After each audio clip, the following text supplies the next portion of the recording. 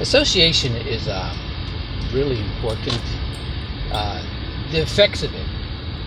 I was married for a very short time, about a year and a half, to my second wife, and she had got me in the habit of saving plastic grocery bags.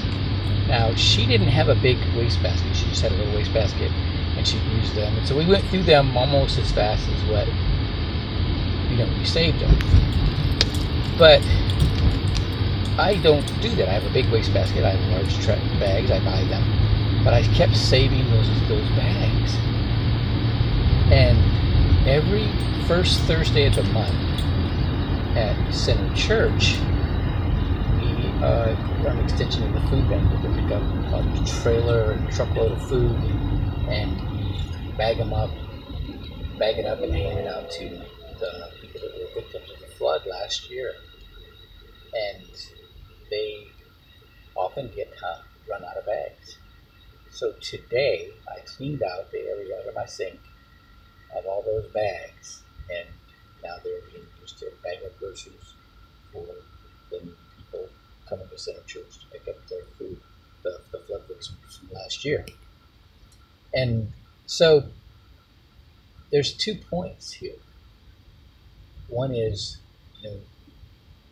influences of people in our lives stay with us. But also, some of those habits or ways of being can be beneficial. And there's a lot of things.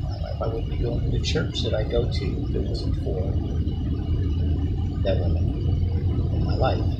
And I'm all at the church all the time. Church on Sunday morning, Wednesday evening, and Thursday evening, and Saturday morning.